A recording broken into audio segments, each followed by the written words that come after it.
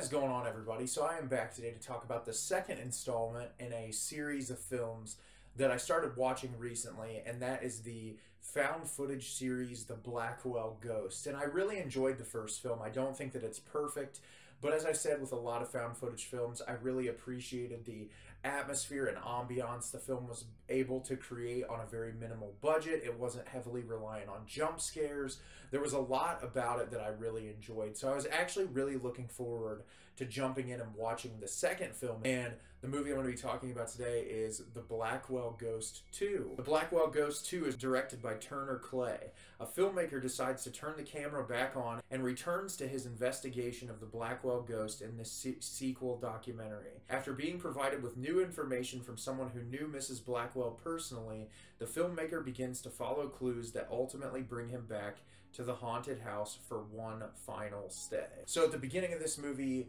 you know, Turner Clay is talking to the camera again, talks about the events in the first film and all the craziness that happened at the end before he left the house. In that time period, he, you know, worked on his film that he was talking about working on. He ended up filming part of it at that house, and he is still fascinated with what occurred there and wants to kind of dive deeper into it and what happened. And while that's going on, he is contacted by a woman who's in her 90s who says that she knew Mrs. Blackwell when she was a very, very, very young girl.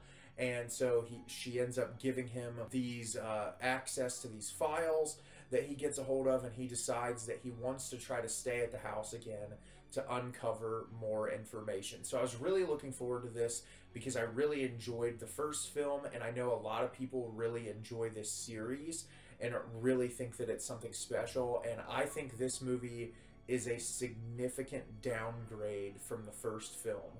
This movie is about an hour and 20 minutes long with the additional 15 minutes of additional footage that they give you at the end that's supposed to be lost footage from the damaged cameras. I just did not enjoy this one nearly as much as I did the first one. This movie spends so much time building up in an unnecessary way. There's a scene where he digs something up out in the yard, and it just the way that it's paced, it's so anticlimactic. It doesn't really build up that suspense like the first movie does and really keep you on the edge of your seat.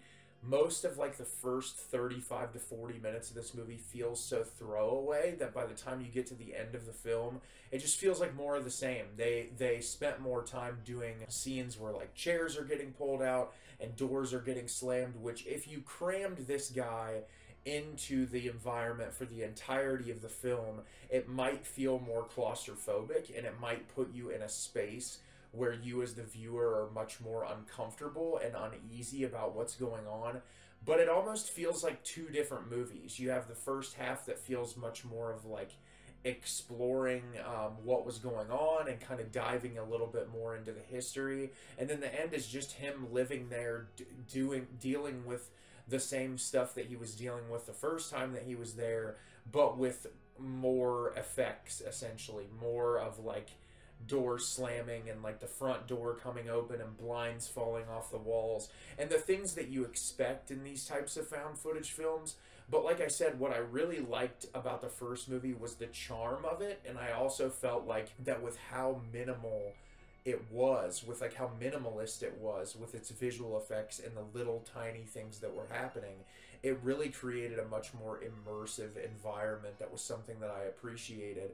Where this one, it just felt kind of all over the place, like they wanted to expand on it but didn't necessarily know how to. And then the woman who plays his wife, if it's his wife in real life, I'm not really sure, she's in it for parts of the film, but then kind of just jumps in and out to where it's not really clear as to why she's not involved as much in this one. And so that was kind of weird that she was in the scene where they were out digging around the house, but then when he was staying there, she wasn't there anymore. And so it's kind of all over the place, and it seems like Turner Clay wanted to kind of expand on this material and clearly turn it into something much larger, because there are 7 films in this franchise, but it just doesn't stick the landing the way the first one did. And I just found myself much more uninvested in this one than I was with the first film in the installment. But I do plan on eventually finishing the rest of these films, This one just was not near as good as the first one. So have you seen the Blackwell Ghost 2? Did you love it? Did you hate it? Leave me a comment down below and let me know what you thought. I thought this movie was a significant downgrade from the first installment. I was really looking forward to it because I know people talk a lot about this franchise, but it just didn't do a whole lot for me. As always, if you like the video and subscribe to the channel, helps me out a lot and lets me know the type of content you're looking for. I'm always putting out new material and look forward to getting more out for you in the near future. And as always, everyone, thank you so much for watching and have a great rest of your day.